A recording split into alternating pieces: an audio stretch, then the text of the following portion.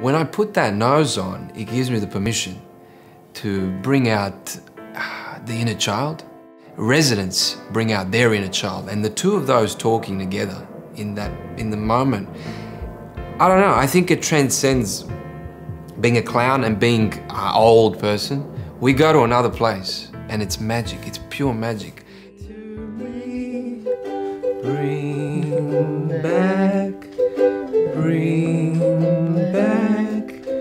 Bring back my Bonnie to me. It's not just about making people laugh. It's about making that connection with people and building the relationship. It's more of a European clown, sensitive clowning, less loud and more one-on-one, what's going on with you, listening to the other person. Are they from Europe? Are they from Australia? What do they like? What do they enjoy in this world? Instead of asking them to step into our world, we step into their world. And after 80 or 90 years of living, there's so much there to explore, to discover. Backstroke, breaststroke. Do the shoeless. Tennis.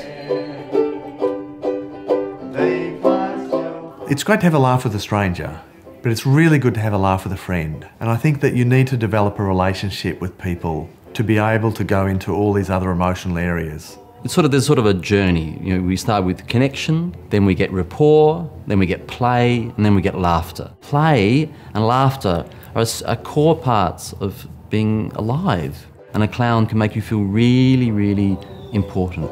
Pretty bubbles in the air.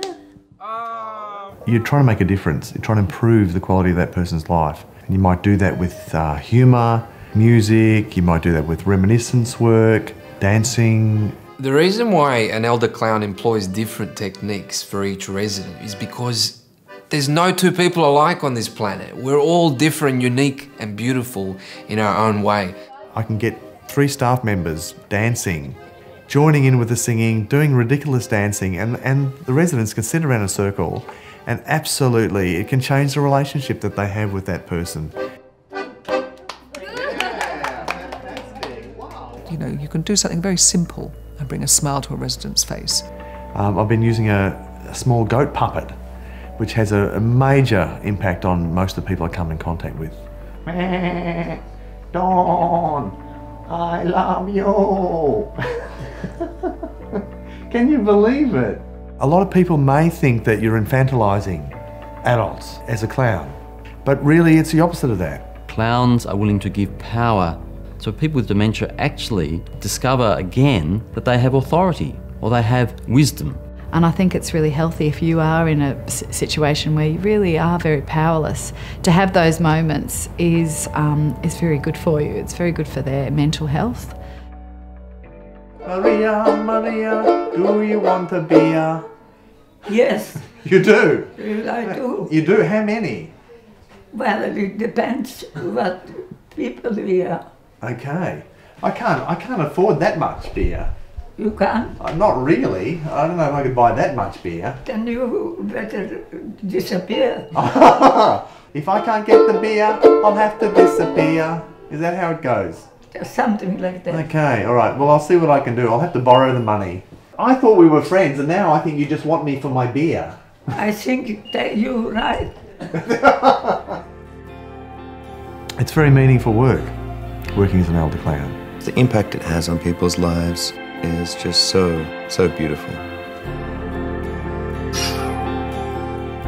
And one memory I've got, which will now go with me forever, I arrived late and I could hear this laughter.